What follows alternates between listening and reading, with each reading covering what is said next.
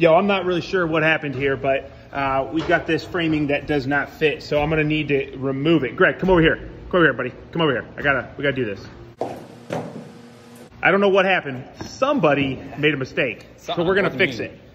So I did a video not too long ago where I cut some nails with a Diablo blade, and people were like, it was a lie. Kyle, you lied us. It doesn't work that good. So we've got a old blade. I mean, this thing is not new by any means. It's not even straight. And we've got 4 nails. You're going to see them when we cut through. There's no trickery here. Oh yeah, we got to actually turn the saws on.